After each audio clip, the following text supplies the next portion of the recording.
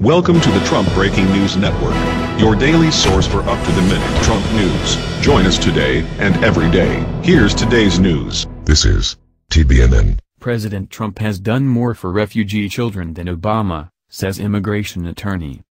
By Jerry Urbanek.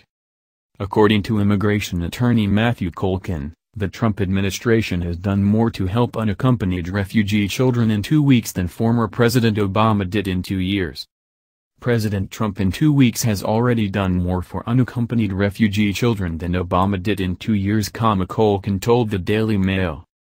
After taking office, Trump issued a memorandum to the Justice Department effectively ending the Obama-era practice of prioritizing unaccompanied children for deportation. Maybe the president has a heart when it comes to unaccompanied children. There's no other explanation, he said. Calling for a re-examination of Trump's immigration policy, Kolken described Democrats as possessing an unbridled hypocrisy in their criticisms of Trump. Democrats who are horrified at Trump could allow President Obama to act in the most unlawful way out of any president I have seen in my lifetime, he remarked. In comparison to Trump, Obama deported more than 2.5 million people between the years 2009 and 2015. Expediting cases against children and families and earning himself the nickname Deporter-in-Chief. Nearly 40,000 immigrant cases came under this expedited process, with roughly 43% of those cases involving children that did not have access to a lawyer.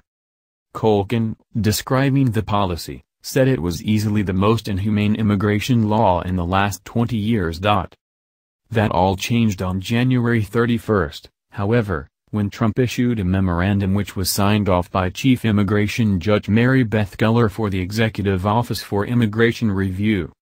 Now, instead of being prioritized for deportation, Kolken says children are being put to the back of the line for scheduling of cases. This means that it could be quite a long time before they have to have a hearing before a judge, he added. As part of his campaign platform, Trump vowed to prioritize the deportation of criminal aliens above all else, which may in part explain this change in policy. What do you think? Comment below and share. Scroll down to comment below. That's the news. Join us here every day. Be sure to subscribe and click the bell. See you next time. This is TBNN.